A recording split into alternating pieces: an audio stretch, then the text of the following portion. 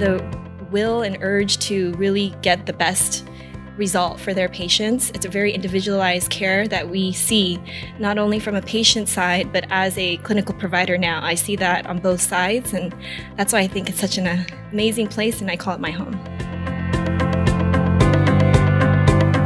I always knew I loved talking to people and having that human-to-human interaction.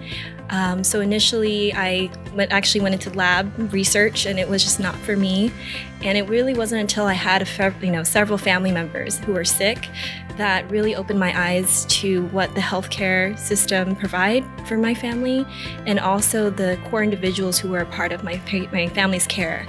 And so I actually started here at UCI as a volunteer in the neuro ICU, and it was an amazing experience. And so I was not only able to see firsthand, but really kind of see the flow and the work of what nurses did, doctors, and the interdisciplinary teams.